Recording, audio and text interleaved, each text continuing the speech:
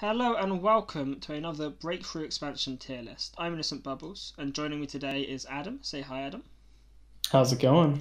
DynamoD. Say hi, Dynamo. Heyo. And myself. So this is the third in a five-part series where we're going to go through the Breakthrough Expansion, and we're going to go through each nation's new cards in draft and rate them on a tier list. Today we're going to be doing Japan. And take in mind that we are only rating these in the context of draft. We are not considering ladder at all. We are purely thinking about draft.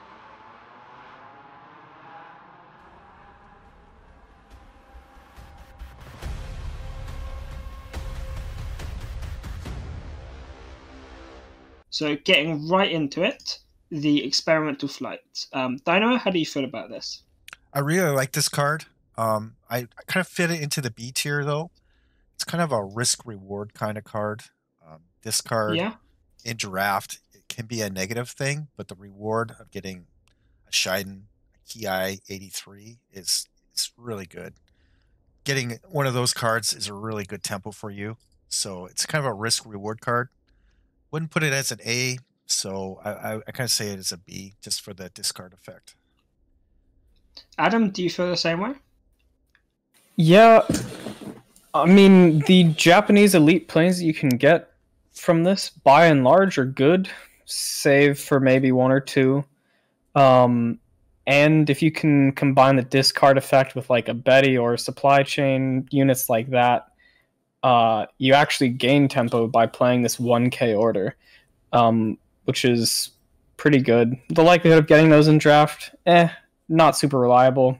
Puts it at a solid B. And the Wakamatsu, I believe it's pronounced. Terribly sorry for any Japanese viewers for our pronunciation. Adam, where do you rate these guys? The Wakamatsu regiment seems alright. Solidly okay. 1K, 2-2. That's on par with 34ths. Except they have one operation cost and Fury. And they also have this weird wrinkle where if it's destroyed, all of the other types of its unit on the battlefield also get destroyed. Puts it, I think, solidly at a C. Ideally, you don't want to get too many of these. Maybe two, maybe three. Do you feel the same way, Dynamo? Yeah, I think what's really kneecapping this card is the one op cost. With Fury, you really want a zero op, and this card does not deliver with that. And with the destruction effect, it definitely hurts it for having multiple units. I don't see myself picking this card very often. So, I mean, I'm going to give it a C. An outmaneuver, Dynamo. I believe you're a fan of outmaneuver. How do you rate the card? I love this card. One of the key winning factors for draft is the trade war, as I like to call it. This card just makes you win that trade war. You play it for 2K. You're trading your unit and not taking damage. Potential 2-for-1 value there. Pesky ambush in your way. This card deals with it very effectively. It's a little costly. It does drain your hand a little bit. So it doesn't get the S tier value, but it's a solid A for me. Solid A tier. Adam, how do you feel about outmaneuver? Another cool thing you can do with outmaneuver, because the effect lasts through your opponent's turn, is you can play it on one of your guards, and they just can't attack whatever is guarded for that turn. It's definitely helps you get good value trades, and for 2K, it's not that bad. Again, it does drain your hand for not a permanent buff, but overall, quite good. Definitely an A. And Take Initiative, where do you rate Take Initiative, Adam? Man, could you have a worse card in draft? Well, I guess you actually could. There are a few cards that are worse than Take Initiative, but this is just bad. It's a D. Don't avoid this like the plague. Yeah, Dynamo, do you feel the same way? Avoid it like the plague? I'm trying to think of any cards that are worse. That list is very little, very little. Yeah, I would just avoid this card. You get one card for two, not that great value. It does get a And little bit better when it bounces back, but yeah, it's just no thanks. and the Mikawa regiment. How do you feel about the Mikawa regiment, Dino? So on paper, 3K 4/4 stat line, not bad. Alpine, there's some synergy there.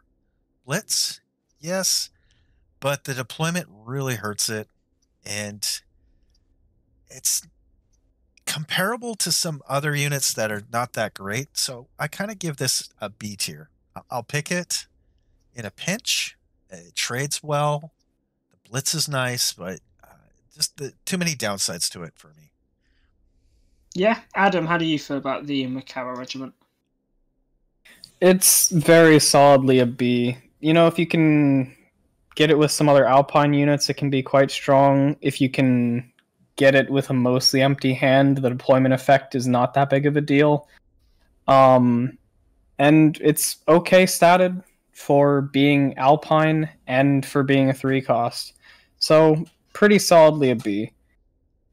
And Toyama regiment. How do you feel about the Toyama regiment, Adam? I run into this card a lot in draft. It was one of the first new expansion cards that was added to draft, and a lot of people were picking it and testing it out. And you know what? Not very good. It's a C. There's sometimes you're gonna want to pick it, most of the time not. Ambush is great on 4 damage. 4 damage ambush is hard to beat, especially on turn 3. But only 2 health dies to a lot of removal. I've been clearing this thing most frequently with Eagle Claws because I've been playing a lot of Germany in draft recently. And, I mean, it just dies along with dealing 2 damage to everything else on their support line. Just a C. Yeah, Dynamo, anything to add to that? Yeah, a lot of the early game units can't trade into this, but when you're moving into mid game, late game, a lot of those units, it's just going to ignore that ambush. It's just going to get traded away. I'm not a fan of this. Definitely a C. And the Shinoto, the Type 97 Shinoto. How do you feel about that, Dynamo? I love this card. Japanese lax in really good tanks. This card really shines in that category. What I like about it is that it trades early artillery really well at 5K. So this card's really high in my books. Definitely an A card for me. Yeah, and Adam, do you feel similarly or any different? One big advantage to this card is that it's a blitz tank with only 1 operation cost, which means that you can blitz with it a lot sooner than most other blitz tanks. Whereas Germany has a 3 cost blitz tank with 2 operation cost and it has 1 more HP. You can't blitz that thing to the back line until turn 7. Whereas this you can get out there on turn 5. Gives it much more versatility. The stats are a little bit subpar for the cost, but not terrible. And it's great at killing artillery, like Dynamo mentioned. So, definitely an A. And then Greater Purpose. Where would you put Greater Purpose? Greater Purpose is not the worst, but really not the best. It's a little bit like a reverse by the sword, where you get more cards the more cards you have, but it's also delayed in that your units have to eventually die so you can actually get their draw. It's a C. If you can get it on 3 units, it's pretty good value for the credits spent. But in draft, it can sometimes, and especially with Japan as your main nation, it can be a bit tricky to build up a board to get good value out of this. And Dynamo, how do you feel about Greater Purpose? Yeah, I mean, draw cards, always a power card. I think where this card kind of falls flat, it's what Adam touched on, is you're not getting that immediate card draw when you need it. You're going to have to trade units before you get to see that return on investment, and that could be a kind of a tempo swing you're not looking for. It's a C kind of draw card for me. And the KI-83, how do you feel about this, Dynamo? Hashtag nerf 83. No, I'm just kidding. This card is insane. The stat line alone, 6/5 for ambush, super strong. There's not going to be a lot of cards that can trade this away. You're definitely going to get a 2-for-1 trade potential, and it's for 4K. Just amazing on its own. Then you add in the passive, you get draw into the mix as well. You can equalized hand advantage with this card. It checks all the boxes for me. It's an S tier card. Adam, do you agree? I mean, Dynamo summed it up pretty well. It's great stats, ambush, all for 4K, and then you get card draw on top of it, and you force your opponent to draw so many cards that they'll probably start milling within a turn or two if they don't have a way to clear this. Just Fair good. enough. And Yamato, how do you feel about Yamato? Yamato is all right. In draft, it's... You can think of this card as like an Air Blitz. Old Air Blitz used to be 4K and deal 4 damage. So if you have 2 units on the board and you Yamato, you've added 2 damage on the destruction of 2 units. So it's 4 damage for 4K. If you have more units than that, like if you're getting it on 3 units, it's quite value. But again, Japan, it's kind of difficult to build up a lot of units on board, so it can be a bit tricky to really get good value out of this. It's a solid B, and not much better than that. Anything to add to that, Dynamo? Yeah, it's kind of one of those situational cards where you're going to have it in your hand and you're going to be waiting until the right time to play it, where you could have a card that could help you right now. So it can be a dead card in hand. It's a very situational card. You kind of want to wait until there's 3K units on the board, and you can spend the 4K without taking a tempo hit. So it's a B card. It's strong, but very situational. And Costly Victory, how do you feel about Costly Victory, Dynamo? So reading the card, it reads bad, but I really love this card. It's targeted removal, which is so nice in draft. And if you can pick the right targets, the negative effect can be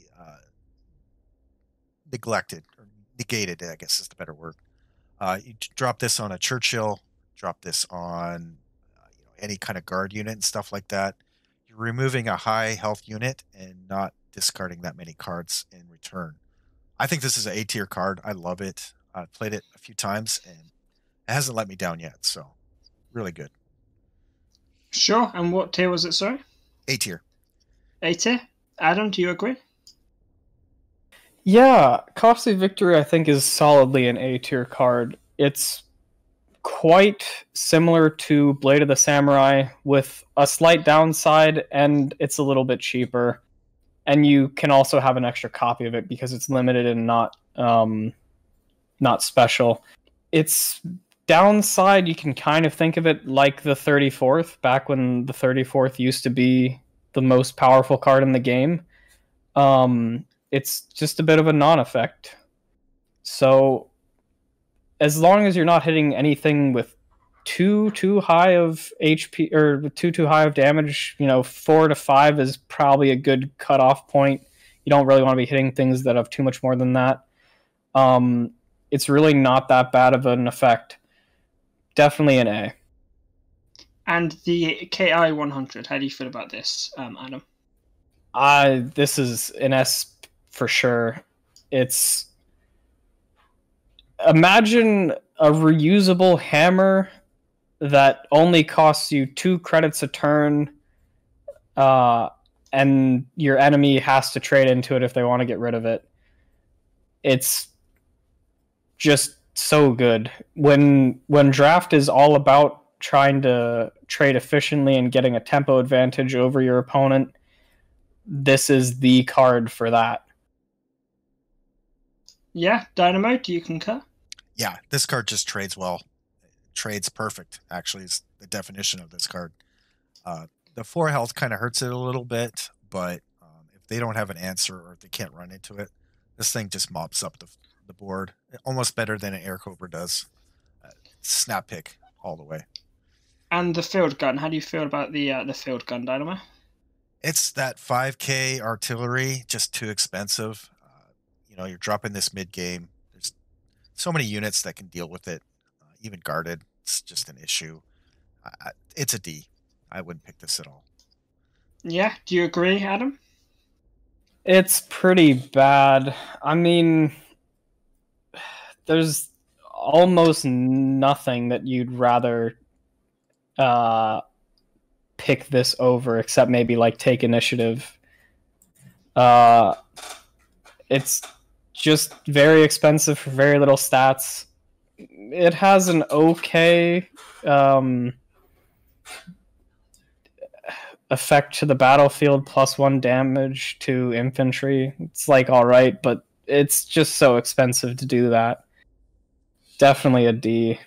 And the Utsunomiya Regiment, how do you rate that, Adam? They are quite strong. They're 5K with 1 operation cost, 4-6. So already you can kind of compare that to the 75th Rangers, which are 5K and 2 operation cost, and they're 4-8s. So a little bit better operation cost, a little bit worse HP. However, when your enemy gives an order, they take 2 damage to your HQ. That is quite powerful. It basically gimps your opponent's ability to play orders. If you can get even 2 of these guys down, taking 4 damage to face is just not an option. So definitely an A. An A tier. And Dino, how do you feel about it? Yeah, great stat line, great operation cost. A little slow, a little late to the board, to the party. But if the opponent tries to remove it, they're going to get punished, which kind of gives it a little more strength to me. I give it an A tier. And finally, and possibly least, the Kawanishi H6K. How do you feel about that, Dynamo? Just too expensive. The negative tempo to this card, the risk reward, is not there. This card really pops with orders that deal damage, which you're going to have a limited amount in a draft deck. They're going to be hard to snipe out. So there's very little synergy possibility with this. And with the 1 attack, 7 costs to get on the board. If it gets removed, that's a big negative tempo loss to your board.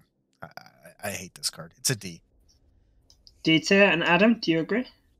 It's a card that looks so fun on paper. I mean, you give all of your orders +2 damage.